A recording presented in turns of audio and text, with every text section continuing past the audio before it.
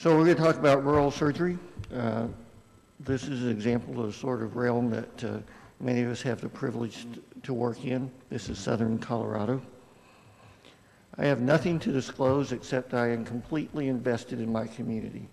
And that, I mean, that this is not about how great my life is to provide care to rural patients. It's a desperately needed service. Now, we'll talk a lot about different things, but I thought that you ought to have these three references, which I consider sort of biblical in their scope. Dr. Cogbill's Current Problems of Surgery in May of 2012, selected readings last February that Lou Flint put together, and the Surgical Clinics of North America, December 2009. If you want to know about the state of rural surgery or any question about it, these overview type references will lead you in the right direction for further study. So I wanted to say that Dr. Antoninko's talk yesterday pretty much covered the whole thing, and that we have a tremendous need. There are 60 million people who live in rural environments, and I'm not talking about suburban Dallas, but places that are isolated.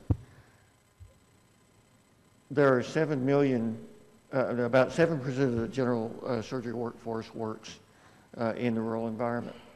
Now, we've been talking this morning about the fact that most general surgery residents go into fellowship. While the numbers may be slightly different than what Dr. Antoninko mentioned, if you have about 1,200 residents per year graduating and only 10% of them are heading into real general surgery, and 10% of those go to a rural environment, that's about 12 people. I know for a fact there are at least 1,700 rural surgical jobs out there. And at 12 per year, I think it's going to take a while for us to fill the gap. Furthermore, my age is over 55, and I really don't want to practice until I'm 80 or until somebody tells me that my Aricept dose has to be doubled in order to stay in practice. And somebody's got to take care of me because I don't plan to live in Dallas when I retire. Did I being sent myself? Yeah. The problem is not that there's a shortage coming. It's here. It's here right now. I'm going to check. Let's see. Now, I want to say that people sometimes come up to me because they've identified me as someone in the college, and they say, why should I be a member of the college? And this is a story I like to tell. I was minding my own business in my office, and a phone call came through and it said, Dr. Richardson from Louisville, Kentucky wants to talk to you. Well, I'd sort of recognized that name, and as soon as I sat down, I picked up the phone, and he said, this is Dave Richardson, and I want to talk to you about rural surgery, and could we get together at the next clinical congress? I'd like you to get some rural surgeons together so I can really get the on-the-ground look at it.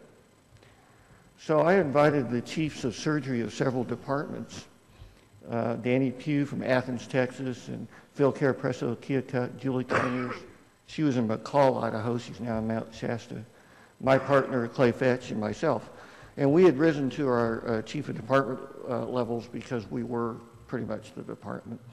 And so we sat, and Dave Richardson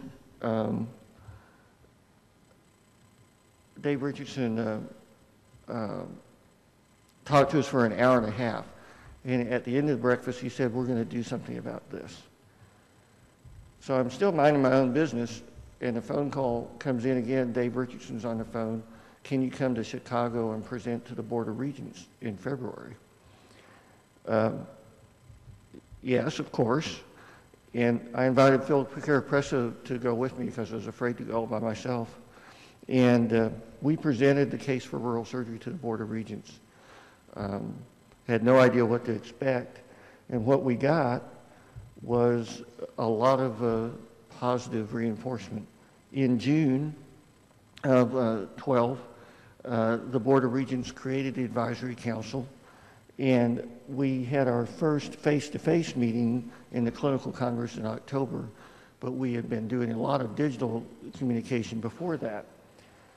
We had a winter meeting here in February 2013. I'll tell you a little bit about the outcome of that. Actually, we're having a fourth meeting. Our third meeting actually will be in April, about 2 weeks, at the Advocacy Conference and Leadership Conference. And then we'll have our third meeting in the Clinical Congress on the 100th anniversary. So, every council has to have a mission statement. So I wrote one up, and it has the appropriate kind of flowery language. But Jim Elsey, who is the regent for the ACRS, came up with what we really do. We need to recruit rural surgeons, we need to train them, and we need to support them. And that's what we're going to do. So are we doing something that means something, or is it a 30,000-foot view of things that you ought to do this, and here's a whole lot of bureaucratic stuff that you can do at your hospital? And we want to take a pragmatic approach. The Menthofer Foundation at Cooperstown had long done the Rural Symposium. Dr. Antoninko hosted one in Grand Forks a few years ago. And through Dr. Sachdeva's support, the Rural Surgical Symposium and the Rural Skills course is going to be part of Life for the College Moving On. The skills course will be under the Division of Education, and Dr. Sachdeva has said that we'll continue to have that at the Clinical Congress. The next symposium will be in 2014, and these conferences look at things not just data, but how to make things work in a rural environment, the larger issues of the economic impact of having a surgeon in your town, the impact of morbidity and mortality if you do or don't have a surgeon in your county or town, and can inspire surgeons to go back to lead in their own rural environments as they go forward. The skills courses, Dr. Antoninko talked about how fast you can erode your skill that you learn in a short course. So we pick things that you are going to do when you get home, things that have come up, things that are now standard of care you ought to be able to do. At the first skills course, I learned the saline lift technique for polypectomies that I hadn't been doing, and now just the intimate part of my practice has really helped me considerably. Mike Sarup, who is chairman of our Committee on Fellows, is initiating a cancer treatment program for rural America. We recently saw an article saying that the standards for cancer treatment were not the same in rural as in urban. We don't like that very much, and we're going to change it.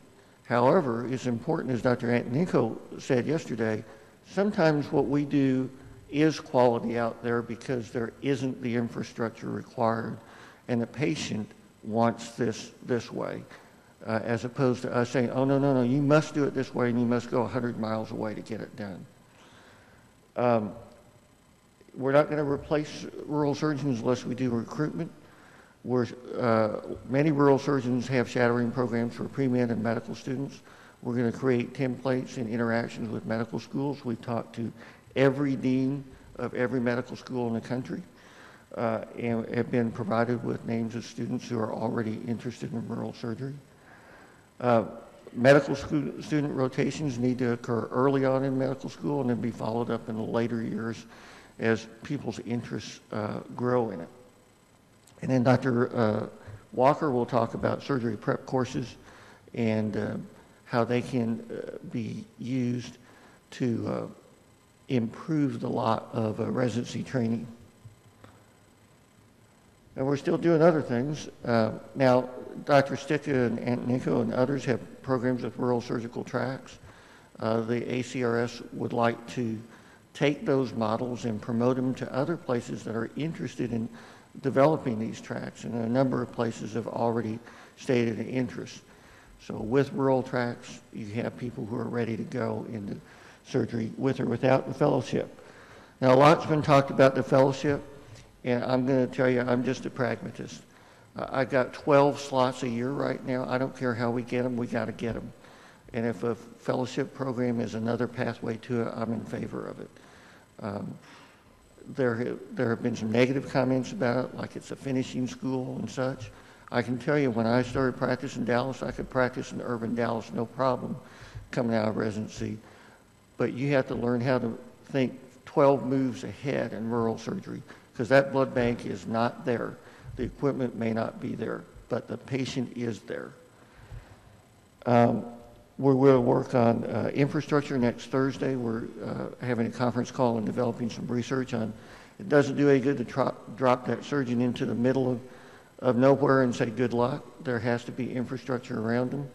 Ultimately, this will probably look like a rural center of excellence, so that you can go to your administrator and say, this is what you got to have. If you don't have this, I'm not coming. And that's a powerful influence to get the support you need in a rural environment. We need statewide networks so that the medical schools and universities can work with the rural surgeons, as opposed to the Friday night call going, I can't believe that guy from McPherson is calling me again. Dr. Anthony also related that. We've got to figure out a way to relieve call. I don't think money is what drives medicine. I think call is. And after 30 years of call, I'm getting pretty tired of it. It's like radiation. It's cumulative and it's fatal.